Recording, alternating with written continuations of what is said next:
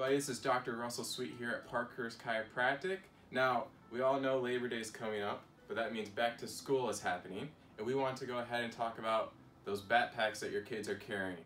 Alright, so I want to give you guys a few tips on one, proper backpack placement, the weight of a backpack, and where or what type of backpack a child should wear. So first, what type of backpack?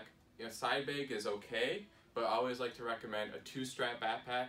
Usually the 2 straps I like to have padded, and those padding really helps with shoulder pain and neck pain.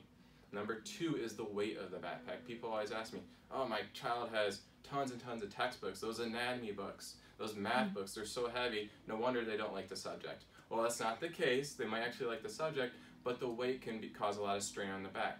The recommendation is anywhere between 15 and 20% of the child's body weight the backpack can weigh, no more than 20%. Now, last, the backpack placement. Now, a lot of people say, oh, my child likes to carry the backpack low, they say it's more comfortable. Well, in reality, that's causing a lot of back strain and even some shoulder strain.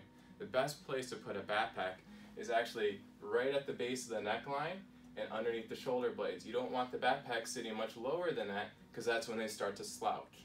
Now, a lot of people still have more questions, so if you do, make sure you stop in our office. If you have children, they want to come in and ask us questions, please stop in. The doctors are available anytime to answer those questions and see what we can do to help.